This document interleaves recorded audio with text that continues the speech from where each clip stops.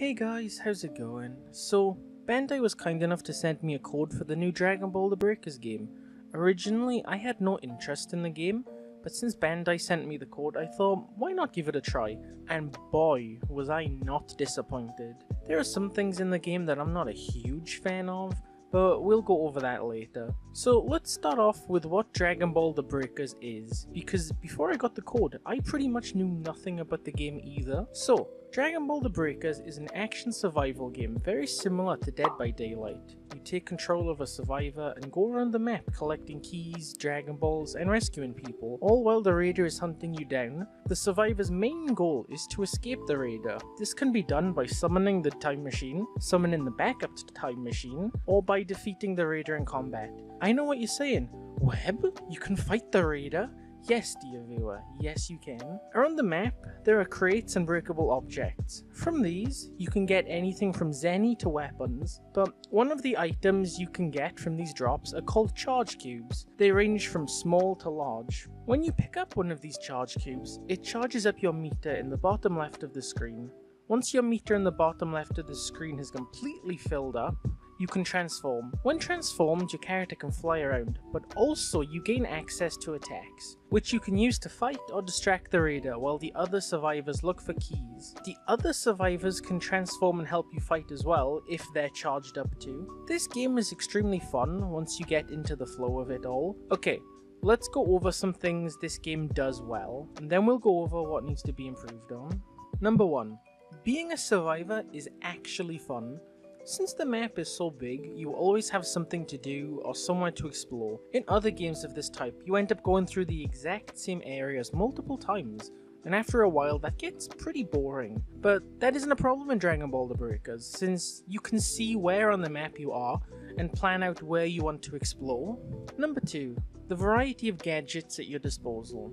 In the game you have several gadgets you can use. Some help with exploration, others help you if you get found by the raider and can save you, like the smoke bomb, or my personal favourite, the trampoline. This thing has saved me against Cell so many times. I don't know if it messes up the tracking for the raider or something when the survivor uses it, but it is a very effective way to escape. Number 3. The pickups around the map. In the crates around the map, you can find different items like rocket launchers and Vegeta's gloves. Both of these can be used to distract the raider if they get too close and give you an opportunity to escape. Personally, out of the two weapons, I think Vegeta's gloves are the coolest because you can literally fire a Gallic gun at the raider and it looks so cool. Number 4. Playing as the raider. I only got to do this once, but that one time I played as Cell was probably the most funnest match I did. When you play as the raider, you genuinely feel so powerful. I'll show you one of those moments now. Super Kamehameha. Oh my god. What the hell? Like, hunting down the survivors, absorbing them, and then transforming was such a cool experience. And when the game fully releases, I can't wait to use Cell again. But sadly, no game is perfect, and Dragon Ball The Breakers is no exception. Let's start with the biggest issue for me, and a lot of players. The combat. Considering the developers are the same people who made the Xenoverse games, it's honestly surprising how clunky the combat feels. This goes for survivors and the raider. I don't know how to explain it, so I'll probably just show you. All I did was press square in both circumstances, and the character does a full auto combo.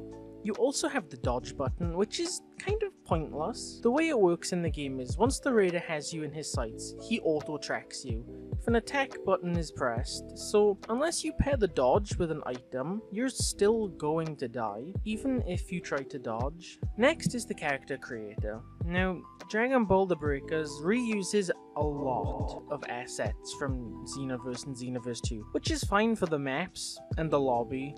I don't really think you can get much better with what they actually made, but like, for the character creator, it was very disappointing to see the exact same customization options as Xenoverse, a game which came out 7 years by the way. The only difference is the reskinned UI.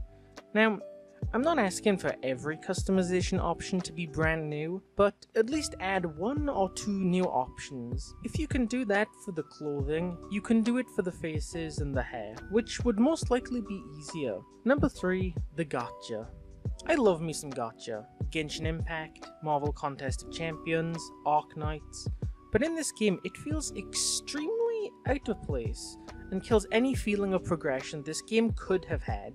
And what I mean by that is, everything is locked behind the gacha system. All the gadgets and all the transformations in the game. Like Dead by Daylight, you need to earn your skills by playing matches and leveling up, which gives you a sense of progression and gives you the push to keep playing the game. But in Dragon Ball The Breakers, there's always a chance you do a random gacha pull, get the best gadgets in the game, and then what do? You have no reason to keep pulling because you already have the best items in the game. I think it would have been a lot better if all the gadgets were a level up reward, and have the gacha solely for transformations. That way, Bandai get to keep their gacha system in the game, but also gives players the push to keep going, to grind for all the gadgets. Number 4, the role system. I really don't like the way this has been set up. So the way it works is, before you start matchmaking, you can choose what role you'd like to be, the survivor, the raider, or random. So you would think that whatever role you choose would be the role you end up playing. Nope. Let's say you want to be the raider. If other people in the group you get matched up with also choose the raider, the game will choose at random who the raider is. But also, there's this whole priority system. So if someone else has a higher raider priority than you, then you have no chance of being the raider. This is such a dumb way to do this. While the beta was on, I set my role to raider. It took 8 matches before I finally managed to become Cell. I think it would be so much better if they just let you choose what you want to be, and then actually let you be that role. But Bandai works in mysterious ways, I guess. And that's pretty much everything I have to say about the game. So overall, I think this is a pretty okay game.